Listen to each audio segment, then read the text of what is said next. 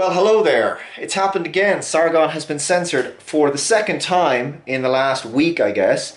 As you know, he had his Google account suspended for a period of time, and that was obviously very worrying. And I was watching his latest episode of This Week in Stupid for the 4th of March 2018, which was uploaded yesterday.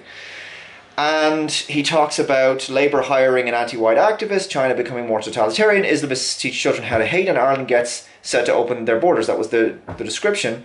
And I'd watched most of it, except for the last 5 minutes. I hadn't seen it all, as I had to stop and started working on a script for today's video. And went back to watch the remaining 5 minutes.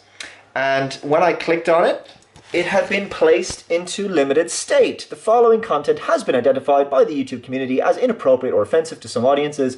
Yada yada yada. As you can see, in response to user reports, some features have been disabled. Basically, YouTube jailed the memory hole for YouTube videos.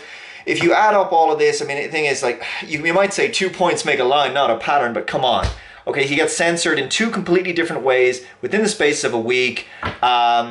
And then, of course, you add up all the other censorship we've seen lately with the barrage of community guideline strikes towards any remotely controversial content.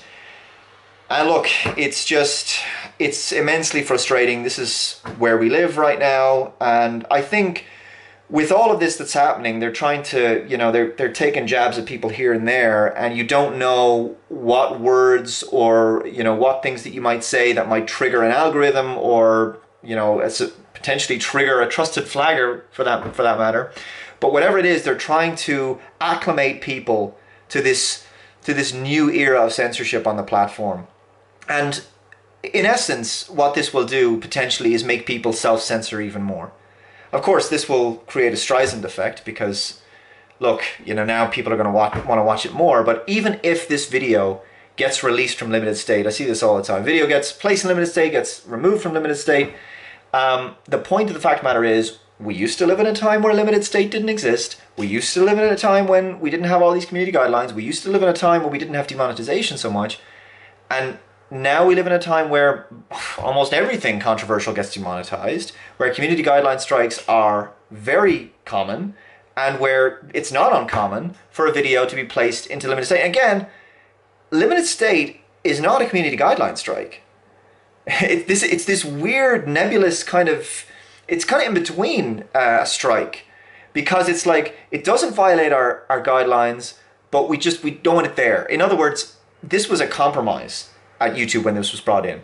It's censoring people, but it's kind of like not being super punitive at the same time. It's like, oh, you still have an account, you just won't be seen. It's shadow banning, like on Twitter. It's like you shadow ban somebody so they're tweeting into the ether and they're not reaching their audience. And this is precisely the same thing. Well, I hope the Streisand effect happens. I hope that this is seen by more and more people as a consequence to be placed in limited state. But this is absolutely crazy. I hope it gets released, but boy, I mean, this is the thing. They are counting on us to basically blink. They're counting on us to become complacent and to stop making a big deal about this. The moment we start to become, I won't say comfortable, but the moment we start to accept the rising censorship on these platforms, the moment they've won. We always have to make a big deal about this stuff. It can never be okay that this happens, because then there'll just be more of it. In the meantime, I'm sure you can find this video on other social networks. Sargon, as you know, talks about many of the same types of things that I do and many other people who do this work, so there's nothing to say that any video in this genre talking about these kinds of very important issues won't be placed in limited state. And also, you just go one step further. Just personally, I think anybody who would want to censor the discussion of these important issues, are you in favor of these terrible things? That you don't want them out there? Because it's not like this platform isn't political or anything. As I've said numerous times before, we know that YouTube is political. It's not just because it censors things, but based on what it, not just but based on what it removes from its platform or hides from its platform, it makes difficult to find on its platform, but what it puts out there on its platform with its trusted creators, what do they call themselves? Creators for change, and what it puts on its social media, and the ideology that it supports, and the fact that it will fire people for holding certain views, and the fact that it will demonetize or delete people for holding certain views. Well, there you are. I hope it gets reinstated. I don't know what else to say. immensely disappointing, unnecessary censorship. You know, the last act of a coward who's lost the argument.